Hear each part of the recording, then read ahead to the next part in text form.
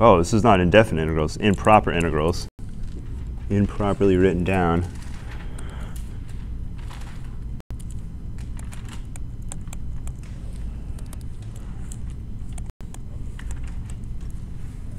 Improper.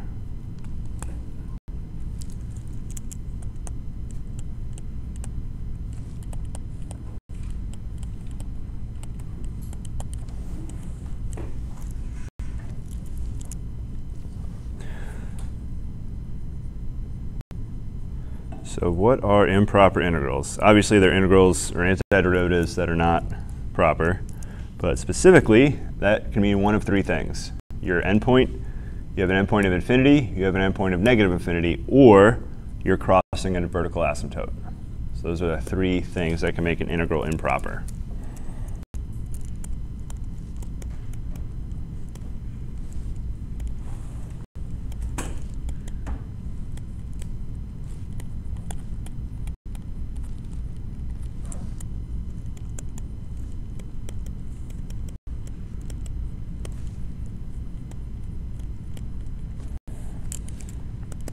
And our integral will go from a to b fx dx.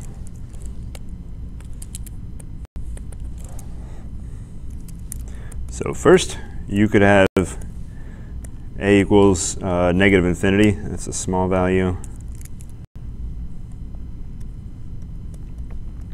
Now I'm going to write a could be plus or minus infinity because you don't have to have the small value on the bottom.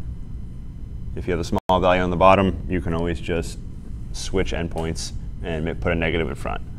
So a won't always be negative infinity. It could be positive infinity. So that's one possibility. The second one, the other endpoint, b, could also be plus or minus infinity. The third way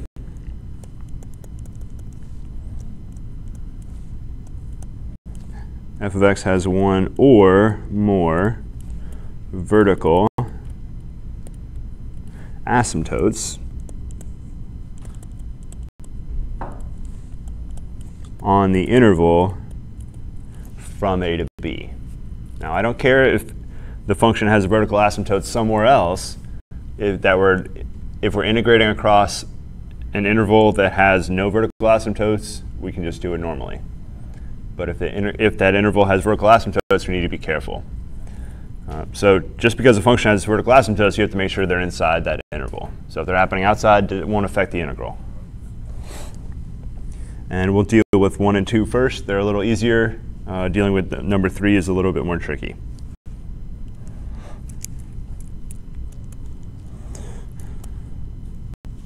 So this is how to deal or how to treat 1 and 2.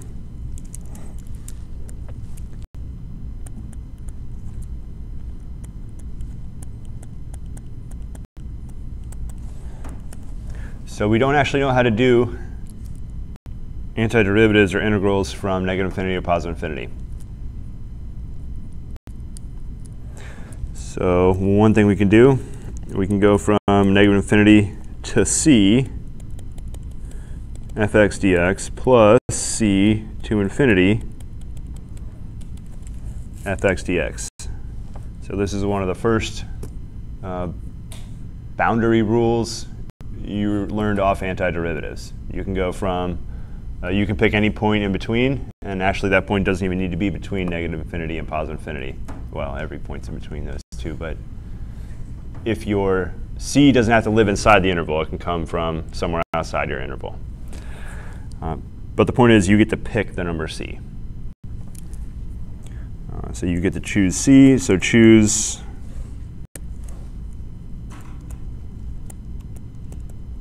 a nice c.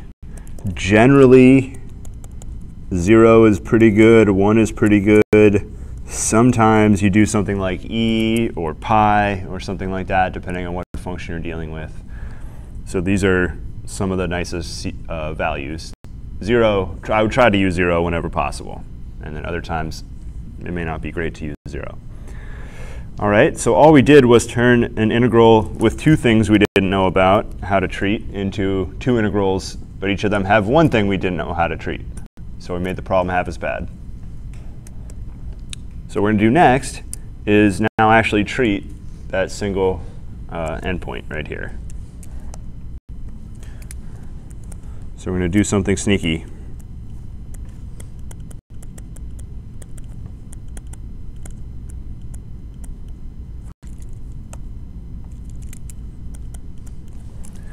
So what we're going to do is integrate from A to C, and then after we're done integrating, we'll take a limit. So we know how to integrate, so we're going to do that, and then when we're done, we're going to take a limit, as opposed to trying to just plug in infinity. And of course, we do the same thing on the other end. We don't want to use the same letter, so I'll go B approaches infinity.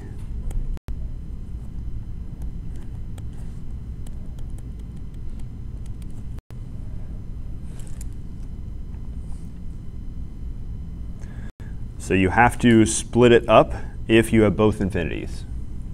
Then you need to break it into two. If you only have one infinity, you don't need to break it into two pieces. Should B be on the top? Yep. Or else I'd have to subtract the two. We go C to B.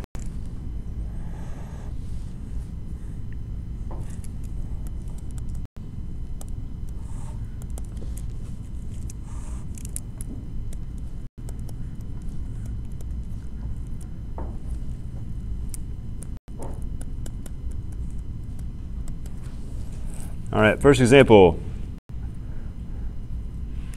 Now, before we get started on any of these, somewhere you should have a voice in your head saying, well, shouldn't this be always infinity if we're going to integrate across an infinitely wide region? How could you integrate across an infinitely wide region and not have an infinite amount of area? Vertical asymptotes. No. If the limit as you approach negative infinity and infinity is 0?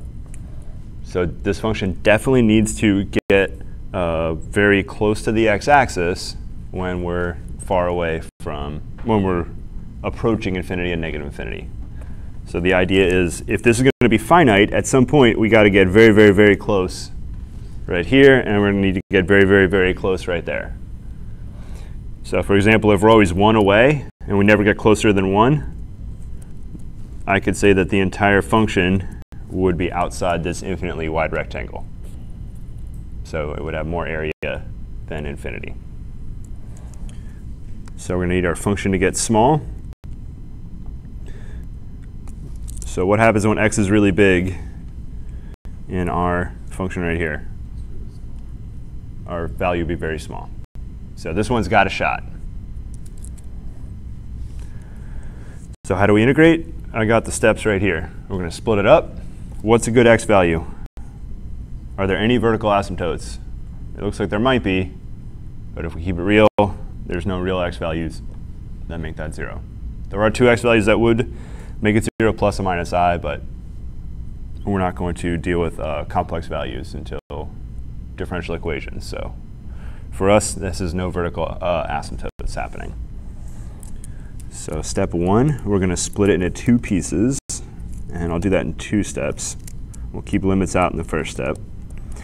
So I think 0 would be a very reasonable choice here. So we'll go minus infinity to 0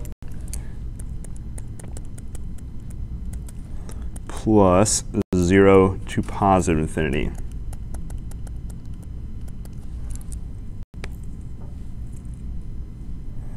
And now that we've broken 2 pieces, we're going to take both of the infinity and negative infinity out and use letters and write limits.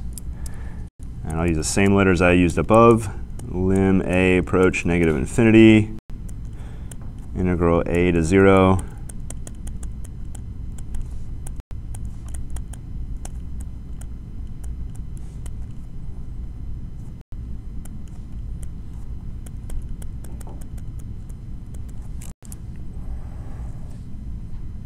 So these integrals should look familiar to you. If not, hopefully your cheat sheet knows what they are. I picked it so it'd be super easy to integrate. Almost. Yes. So these are arctangents. And this is the already u squared, or you don't need a u sub, and your a is 1. So this is the perfect tangent inverse antiderivative. And do not apply your limit until you have no more other calculus to do.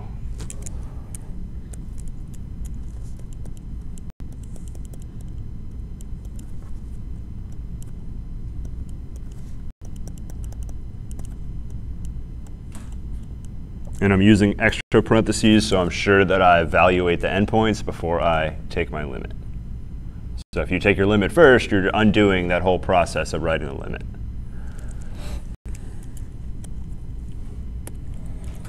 Oh, that's tangent inverse. I said it and then didn't write it.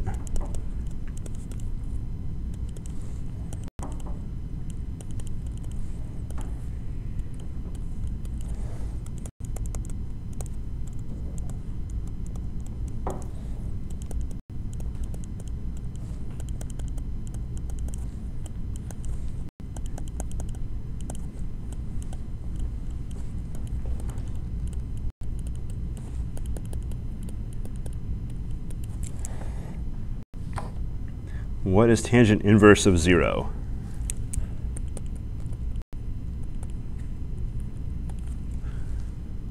So let's say you don't remember tangent inverse very well. Hopefully you remember tangent inverse is the inverse of the tangent function. Certainly if you're saying that in your head, you must know that. So tangent inverse eats sides and gives us angles. So I'm going to let theta equal tangent inverse of 0, and then I'm going to bring the tangent function to the other side. You have to be a little careful because this has infinite solutions. I want to pick the right one. What theta value? There's infinite correct theta values, but only one of them makes sense on the previous line here. What theta value?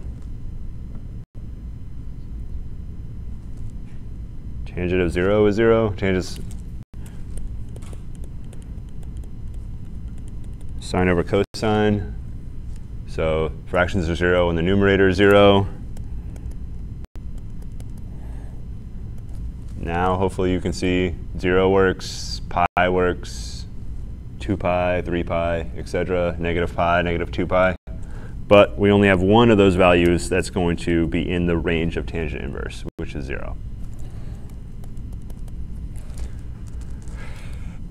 All right, tangent inverse of 0 is 0.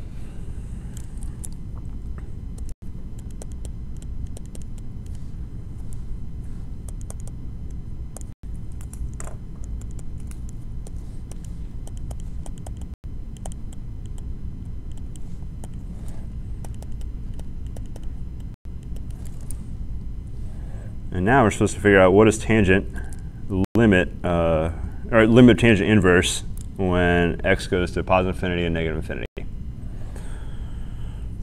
So do you remember the graph of tangent inverse? So let's say you don't remember the graph of tangent inverse. Do you remember the graph of tangent? A little bit. Hopefully. So do your best to draw one period of the graph of tangent.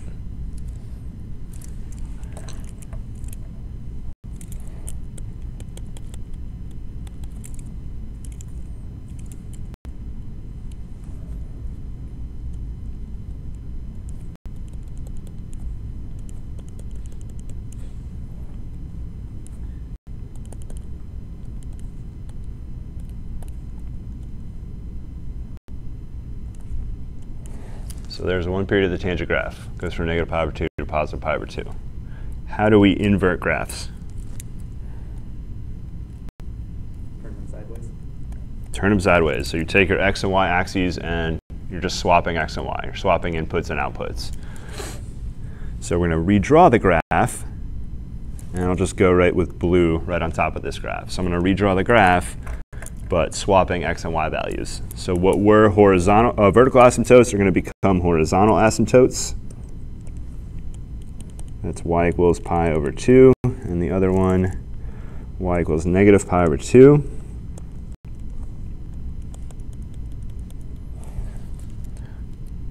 What happens to the origin when you swap x, y coordinates? Nothing? Nothing. So 0, 0 swaps to 0, 0. Now any point that has the same x and y value stays where it is. So there'll be one point somewhere along the way that will stay where it is and another point that stays where it is.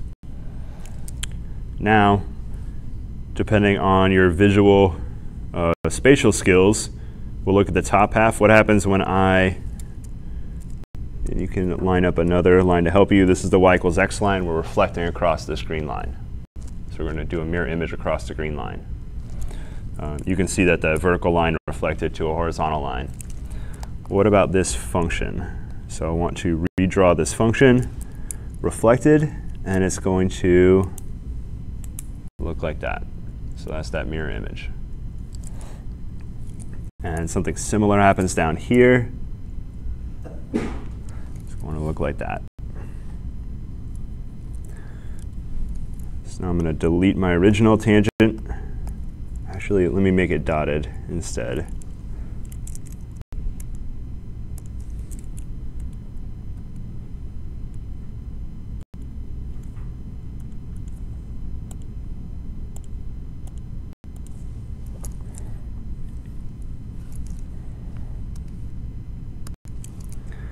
So now we have our tangent function here, our tangent inverse function, and that's the blue.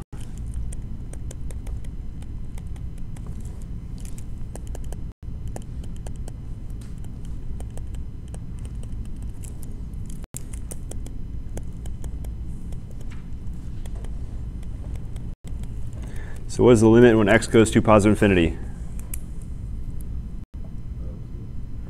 Pi over 2. So we keep going to the right. We're going to get closer and closer to pi over 2. What about if we keep going to the left? Negative pi over 2. All right, so those are our two limits that we needed, pi over 2, negative pi over 2.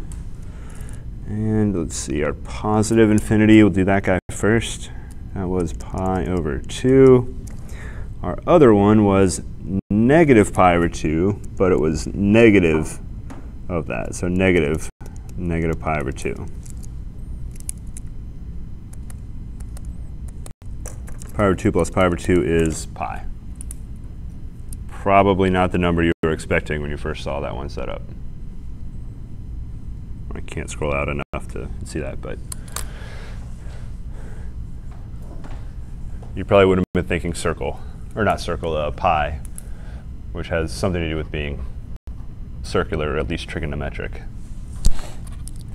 What does the actual graph look like of 1 over 1 plus x squared? The actual graph is not terribly exciting. It looks something like that. What's the biggest this ever gets? That'll be the smallest the denominator ever is, which is when x is 0, it's 1. And then it's smaller everywhere else. So the graph looks pretty much just like I drew it right there. So it has this little bump in the middle, and then it gets super small when x is really big. All right, so that's our first improper integral. Let's do another example.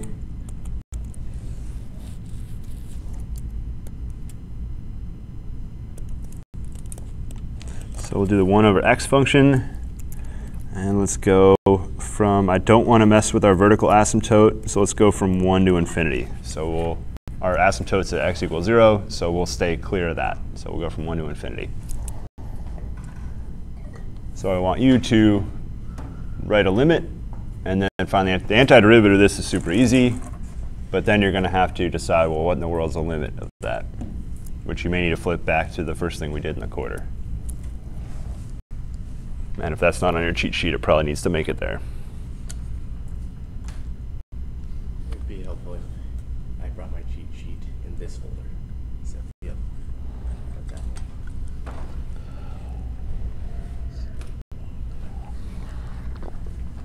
one. I see a cheat sheet right behind you. If you get to that point, you can probably turn around. This log? Is that one? Okay. Natural log, yeah.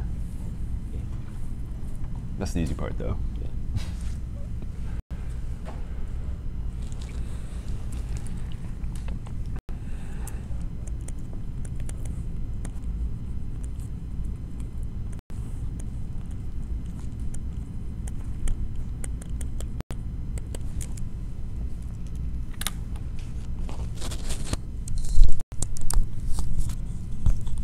So the actual antiderivative part of this is the easy part. It's the limit part that's a little tricky.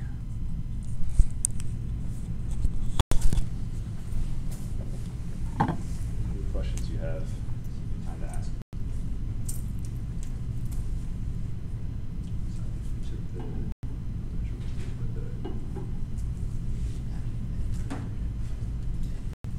So you just rewrote it as 1/2 times x, it looks like. No way. So this is natural log. This is the one that doesn't follow the power rule. Or if you follow the power rule, you'll get divided by 0. So if you do the anti-power rule here, you'll be dividing by 0. And that is your indication of don't do the power rule.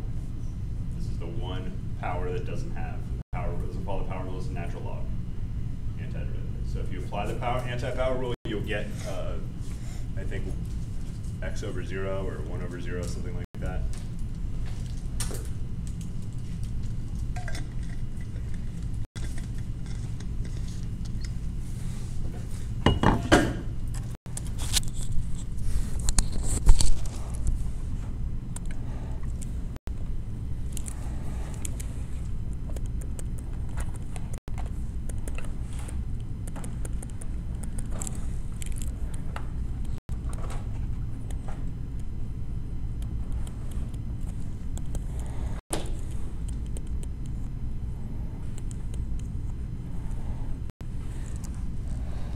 So this is what the anti-power looks like performed correctly on the only power you're not allowed to perform it on. So if you apply the anti-power rule, this is what you should be looking at, 1 over 0, which should be a very clear indication something's not right.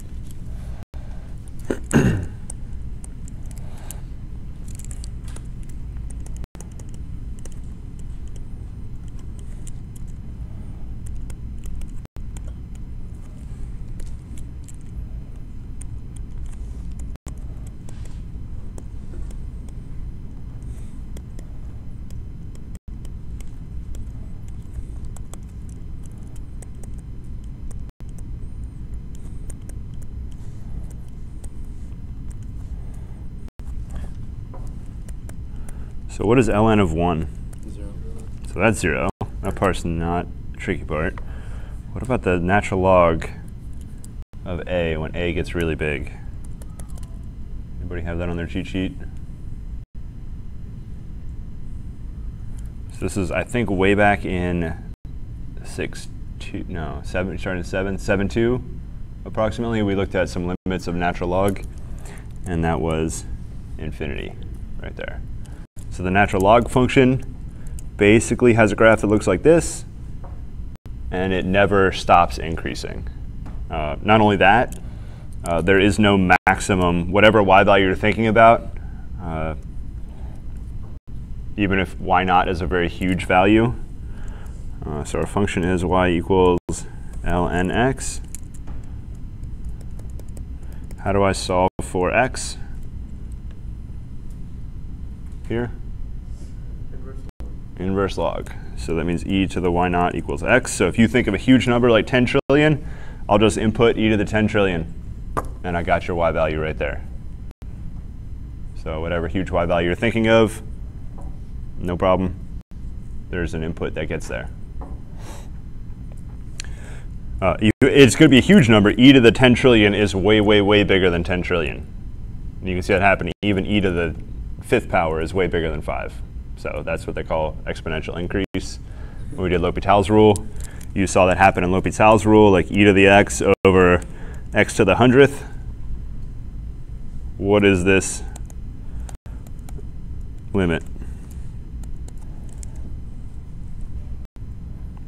So I could apply L'Hopital's rule 99 times.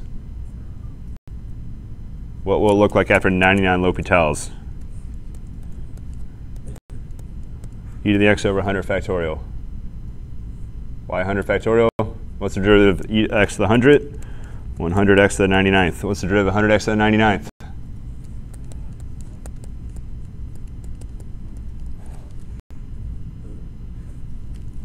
So keep breaking those out. And factorial just means 100 times 99 times 98. So L'Hopital's rule, take a limit of this. This is a very, very, very sloppy application of L'Hopital's rule. But I'm a professional, so I can do this. What is this limit? That's just a number. It's not getting any bigger. E to the infinity, which is infinity. So exponential functions beat any polynomial or all polynomial functions, no matter what. To prove something, would you actually have to do L'Hopital's rule every time? Like if it wasn't e to the x? You would need induction. So you would have to, let's see. I would, so you get e to the infinity over infinity to the n. You have to make sure n is greater than,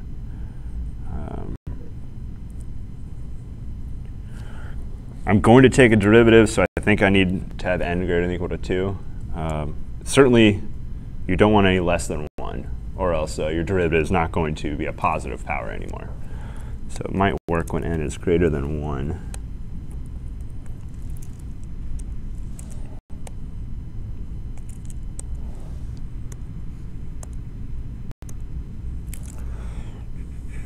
So that's infinity over infinity.